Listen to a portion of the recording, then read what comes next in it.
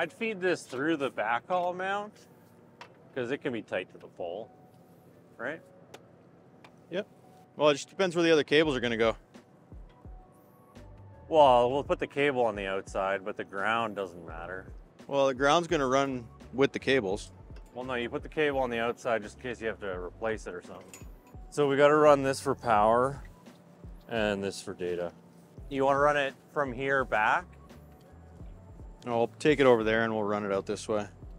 Yeah, but like we're running it in? Yeah. Okay. In with the rest of the stuff.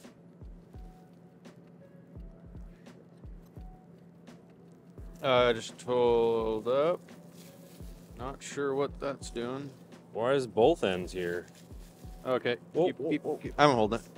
Keep unwrapping. Which way is this spool? Keep going. Do you know? Oh, you got the fiber. Sakes.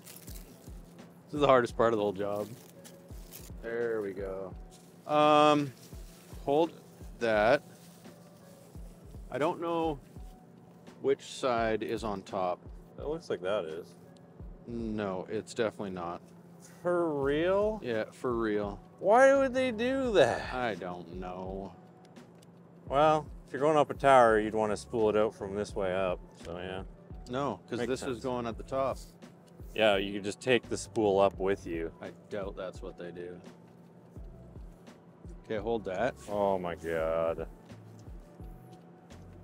Careful. Here, just tie that up. To what? Oh. No, take it on here. It was in here. Like this. Oh, was it? Of this out. How long is that? 70 meters. So like 250 feet. 200 feet. That's really long. Yep. Just keep that end out of the water and snow. Well, this is not smart spinning this on my hand. My fingers are all cut up. We're gonna need a better method of doing this. I mean, what would make sense is use a 10-foot patch cable and then into a splice box and run it inside. So we got the fiber cable here. This is providing data connectivity to the radio up top, and it has an SFP, so it's a optical to electrical adapter that clips into the bottom, and then DC power, that's what powers the radio. So run these two to the radio, and that's those are the two connections that it needs. Yeah, and then this, it terminates in the switch that's just inside the elevator room here, and then there's leads that run from there down to our data center on 5, and that provides it with the internet connectivity that gives our customers internet. Hopefully this cable is waterproof because it's underwater. Oh boy.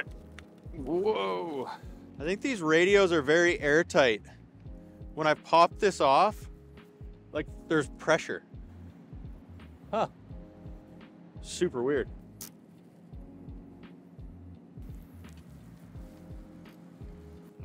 This is a grounding box for handing off the DC power.